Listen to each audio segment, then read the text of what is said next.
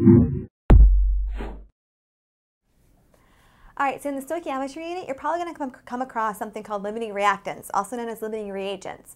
And that limits the extent of a reaction, the amount of product formed. What exactly does that mean? Let's break it into something that makes more tangible sense to us. Let's say you worked in a bike shop and you were making bicycles, and I gave you 20 bicycle wheels, and 15 bicycle seats, along with the many other things that are required to make a bike. How many bikes with these pieces of equipment, how many bikes can you actually make? Well, we know that each bike requires 2 wheels, so I can make a total of 10 bikes. Okay, and I'm limited by the amount of wheels I have. I have an excess, or I'm left over with 5 bikes. So, 5 seats. So when I'm finished, I have 10 bikes and 5 seats left over. I have 5 seats in excess. This is going to be my excess reactant.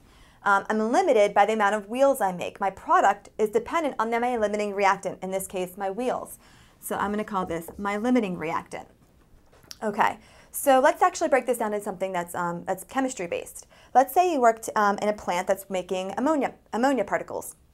We know ammonia has a reaction of nitrogen gas plus 3 moles of hydrogen gas, yielding 2 moles of ammonia gas. Okay, but let's say we gave you 3 moles of each nitrogen gas and hydrogen gas. How much ammonia can you produce? Well, I know right away, looking at my mole ratios, 1 to 3, I'm going to use my 3 moles of hydrogen molecules right away with 1 mole of nitrogen molecules. So I'm limited by the amount of hydrogen. So this is going to be my limiting reactant. I'm actually going to make 2. I'm only able to make 2 moles of ammonia. Okay, I'm limited by my hydrogen, and my excess is my nitrogen.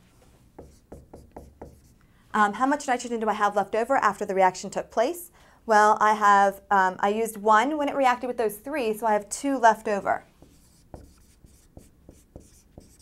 I'm going to say 2 moles in excess left over.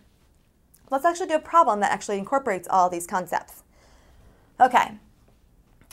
Solid sodium and iron 3 oxide is one in a series of reactions that inflates a car airbag.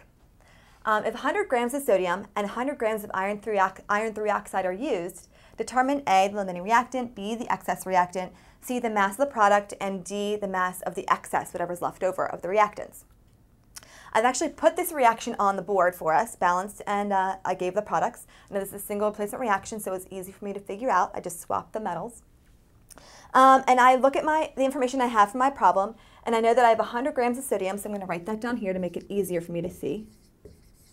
And I'm also given 100 grams of iron 3 oxide. Okay. Now, right away, before even looking at the problem and what they're asking me, I know right away this is a limiting reactant problem. How do I know that? Well, I'm given the masses of 2 reactants in my chemical equation. That right away is an indicator that it's a limiting reactant problem, and you have to go about the procedure this way and figure out which one is the limiting reactant, because sometimes the problems aren't so clear in that. So we have to the first thing we have to do is figure out which one is the limiting reactant. So I'm going to figure out, if I'm given 100 grams of sodium, how much iron 3 oxide am I going to need to react with this fully? So I'm going to do a mass-to-mass problem. So I'm going to say 100 grams of sodium. And the only way to compare these is going through moles.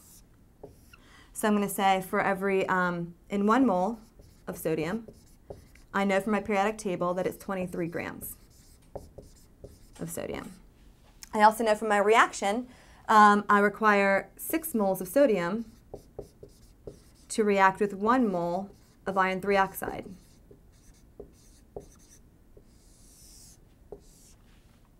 Okay, so now I'm in moles of iron 3 oxide. I want to get to grams of iron 3 oxide because I want to compare the grams I get from here to this that I have in my hand, or I have in my possession. So for every 1 mole of iron 3 oxide, looking at my periodic table, it's 159, I'm pretty sure, 159.6 grams of iron 3 oxide.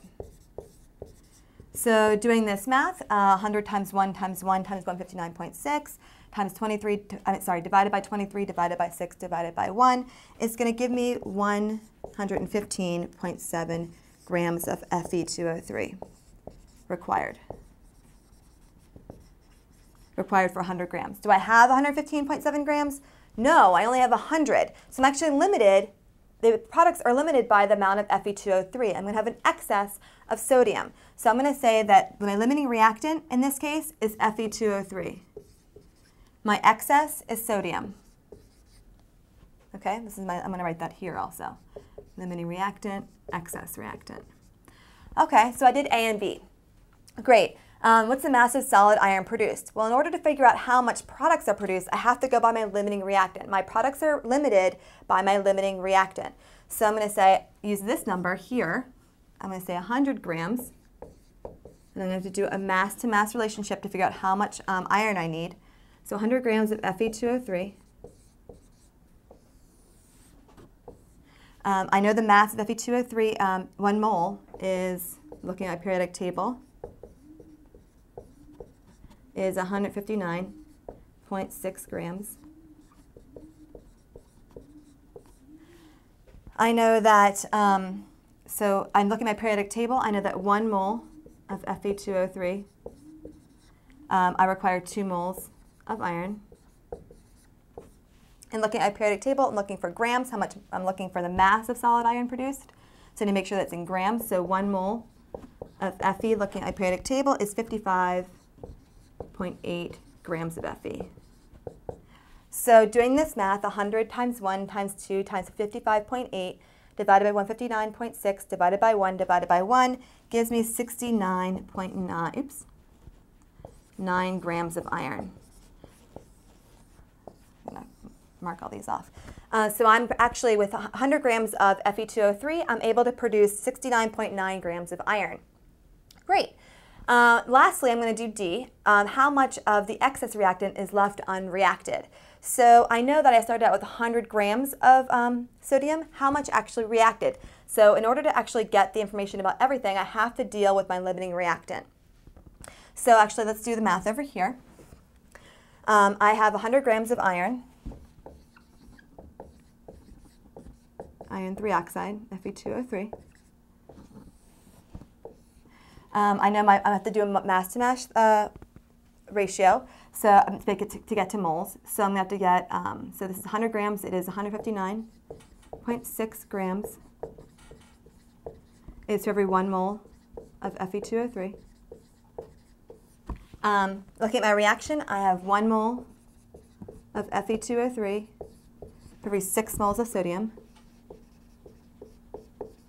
And I want to get the mass of sodium, so I'm going to say 1 mole of sodium is 23, looking at my periodic table, grams of sodium. Sorry, it's squished up. All right, so if I were to do the math of this, 100 times 1 times 6 times 23 times 159.6, divided by 159.6, divided by 1 is actually going to give me 86.47 grams of sodium. That's how much I actually used in my reaction, 86.47 grams of sodium. But I gave you 100 grams of sodium. So how much was left unreacted? We're going to subtract these two, and we get 13.53 grams of sodium left over. Okay, so these are all the different types of questions you're going to see when dealing with limiting reactant problems. And hopefully this helped you out.